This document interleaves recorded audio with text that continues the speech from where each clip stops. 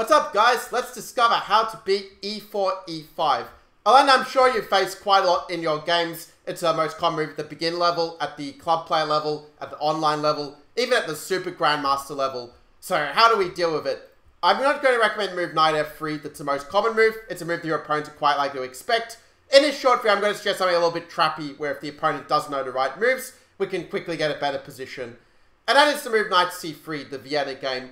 Of course, a perfectly natural developing move, and in our game here, we'll be looking at a game between Daniele Vocaturo against Yannick Gozzoli, tiled Tuesday Blitz on chess.com from 2017, where Vocaturo plays f4, playing an improved King's Gambit, with the point being that if black were to play e takes f4, we can then play the move e5, and this is why it's an improved King's Gambit, because all of these squares are covered by the white knight and the white queen, and after knight j and knight f3, we have a turbocharged King's Gambit, where we got in the move e5 and we got in the move knight c3 for free.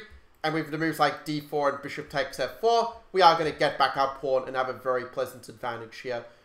Now, before I go any further, I do actually want to point out what's against a couple of other moves that black can play.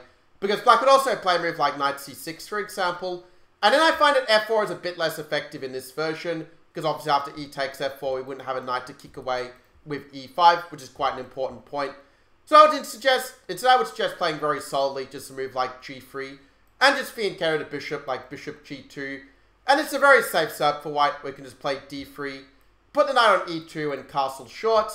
In such positions, let's say if black just develops naturally like knight f6 and, you know, say we play knight to e2, and we just play this like just for argument's sake, and we get this sort of position. Then in such a structure, white's plan is going to be to play moves like h3 and king h2. And the reason we play these kind of moves is so that, well, after king h2, we're ready to go f4, getting the pawns side by side and going for the pawn storm. Obviously, there are more subtleties to this, and certainly there are other moves that black could also play as well. You know, there are lines where you can try to avoid castling and go h5, h4, and you might want to put the knight on f3 if they try something like that instead. But okay, it's a pretty safe setup that will definitely get you into the game with a solid enough position. And some of these I know that I've found a little bit unpleasant to face with black in the past. And if they play bishop c5 instead, they kind of like the idea of going knight f3. And if they do play d6, then I think knight a4 is, well, quite a nice move to go after their bishop pair and get a bit of a pull that way. Or if they go knight c6, then there's a fun little fork trick. So those who don't know the fork trick, there's a good chance to pause the video and see if you can find the answer. And while you're doing that, don't forget to smash that like button to learn how to beat more of these chess openings. So the answer is that the move knight e5 is the key.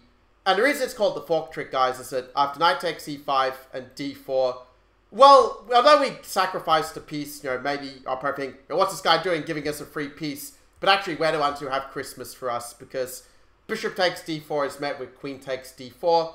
And then we've got the bishop pair advantage, the lead in development, and a better central control. You know, it's like a sort of Thanksgiving feast for white here. Or if they play bishop d6, again, you just take your piece back. And although it's not as winning as the other line, still with the lead in development and your space advantage, well, you're going to kick away this bishop at some good moment. Again, nice initiative that way. Well, the game saw knight f6, f4. I mean, if they play a move like d6, again, you're just kind of getting an improved King's Gambit. Where an approach like, let's say, bishop c4, castles d3, is very easy for white to play. For example, bishop c4. Of course, this is perhaps not necessarily the objectively best way to play. You know, there are definitely other approaches where you can try to punish their move order. But this is a basic setup with castles f5 and going for the kingside attack that does tend to work pretty well. Or at least it's playable in most of the cases. If you want to fight for a bigger advantage, I would say that probably the move bishop b5 and pinning the knight is probably more critical. But I'll leave that for the stronger players to explore in their own time if they're so inclined. Well, the game saw d5 instead, and this actually is a very important counter-attacking move. If black doesn't play d5, I think that black is just significantly worse here. It's very important he hits back in the center. So after fe5, the black can go knight e4. And here's where I have a tricky little surprise weapon I actually have covered on chess.com in the past on my blog. And that is the move of queen f3. This move is a favorite of the French player Maxime Lagarde, you know, another Max as it were.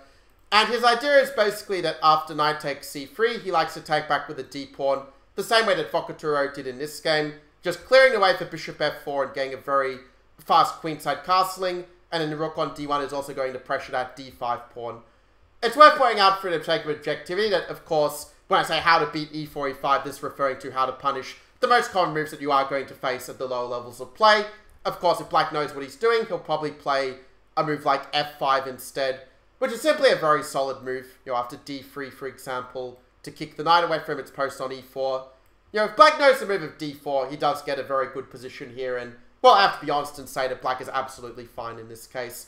At the same time, I find in my own experience that f5 is quite a rare move.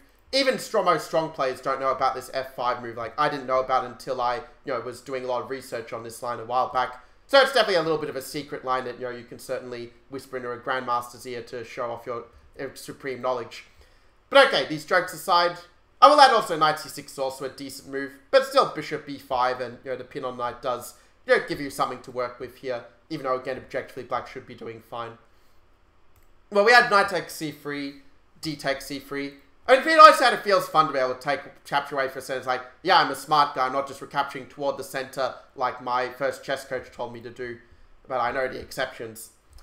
Okay, the game saw bishop to e6. Actually, there's one fun little trap I want to share with you, which is if they play the move c5 instead, then still we can play the same setup, and actually it works a lot better, because what you're going to see some players do, they're going to think, okay, this guy's just a beginner, like bring his queen out early, so I'm just going to take the space and win.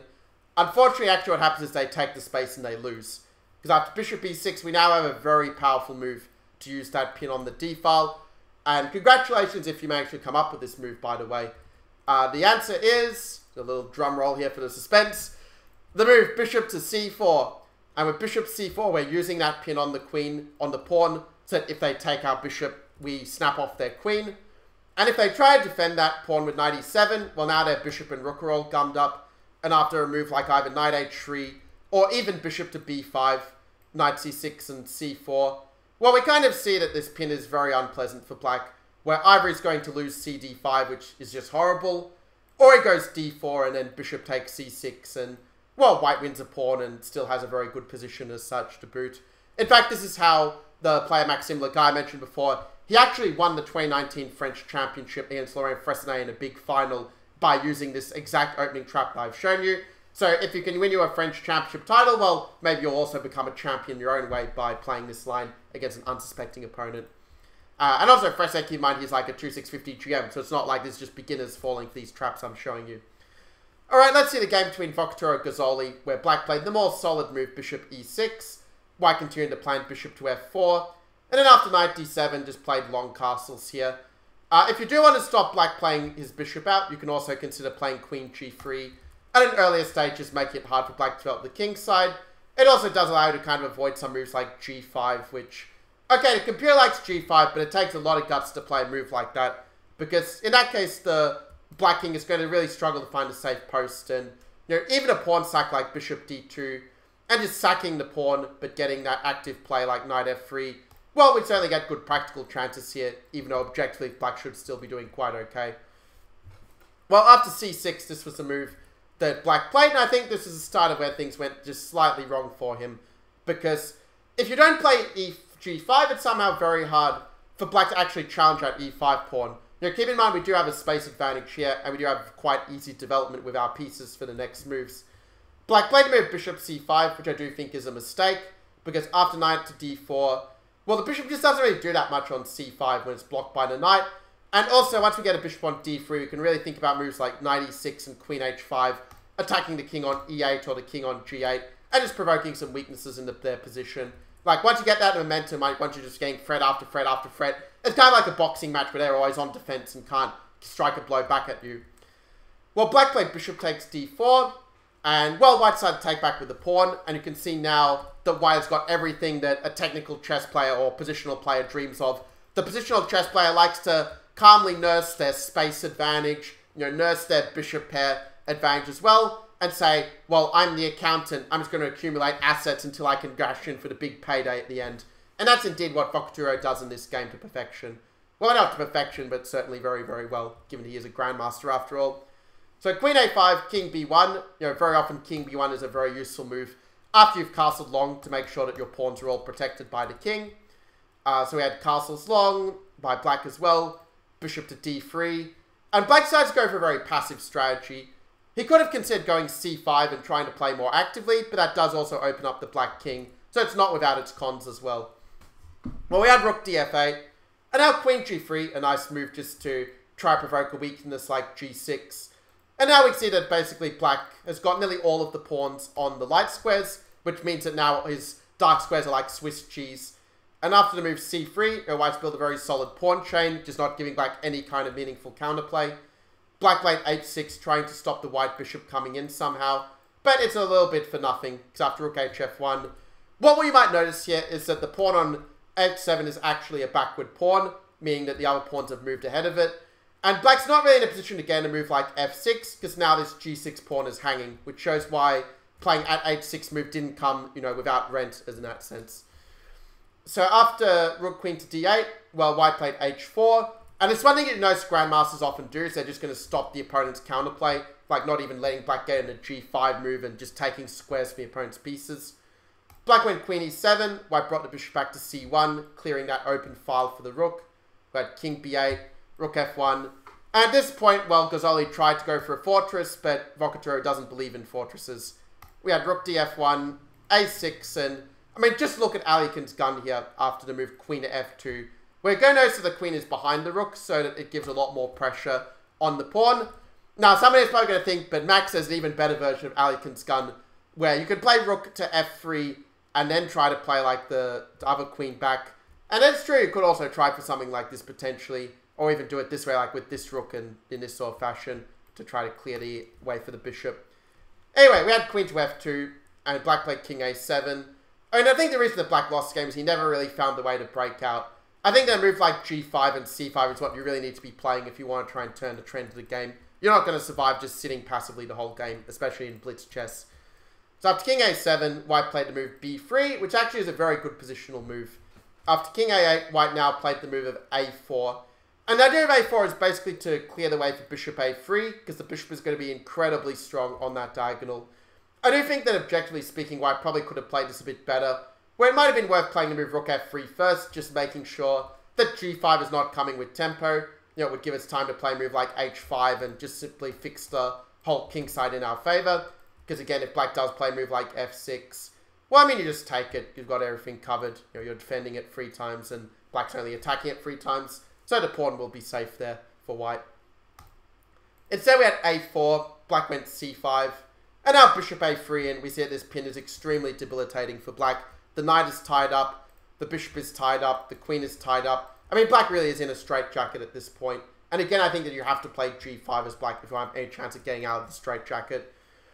Instead, black played rook c8, and this is where Vocaturo showed his tactical vision and found a nice little combination that basically, strategically wins the game. So, guys, can you find a move that white played in this position? And, well, while you're pausing the video and coming with the answer, don't forget to hit that subscribe button to stay up to date with more of my chess videos. Alright, well done if you found the Grandmaster-like move, rook takes f7, where Grandmasters are often known for sacrificing material only when it works, unless your name is Mikhail Tal. And, well, after bishop takes and queen takes, we see that black is just facing all kinds of problems here. Like, if you were to try to defend the queen, for example, say you trade the queens. In that case, there's rook f7, and this guy's under attack, this guy's under attack, this guy's under attack as well. And I mean, the bishop's just raking the board at this point. After rook h8, you could even push that pawn up to e6, and then after knight b8, bishop takes c5. I mean, look at this passed pawn, it's just an absolute monster. When it gets that 7th rank, the bishop's going to come in to support the queening, and it's just all over for black at this stage. The move in the game was not a big improvement. He tried queen d8, but then white played e6. Even spurning the automatic taking the pawn on d5, which is probably even better, but okay, what white did is still easily good enough. Black realizes that again, knight b8 and bishop takes c5. It's pretty thankless. Again, the e pawn is just an absolute monster, and black is in no position really to cover it with the rooks here. Like if queen h or even e7, and well, we can say, well, I'm just going to take your pawns, queen my pawn, and say GG afterwards. The game saw cd4 instead, like black sort of desperately try to get counterplay, but after e takes d7, rook takes c3, and now bishop c2, well, it all comes to nothing for black. The d pawn is just too much of a monster. The game ended d3, bishop to d1, queen to b6, white went yum-yums with queen d5, defending and also preparing an attack. Rook d8 was played. White played move rook f8, removing the one piece blocking the promotion of the queen, the pawn to a queen. We had d2, captures, captures, and now bishop e7, a nice little tactic to ensure that our pawn is going to get a home run. And after rook c1 and king a2, given that white is about to queen and just collect the harvest, queen takes e7, d8 equals queen. This is one way that the game could have ended, of white just collecting, and it's a position where you would beat me if you were playing as white against me.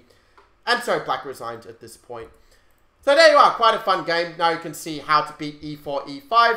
For those of you who need a reminder, basically it's by playing the move knight to c3, and then meeting knight f6 with f4, and going for this Vienna Gambit with that early queen to f3 if d5. With these ideas, I think that playing against one was a1 below 2000, you get very easy play and very good chance of obtaining advantage.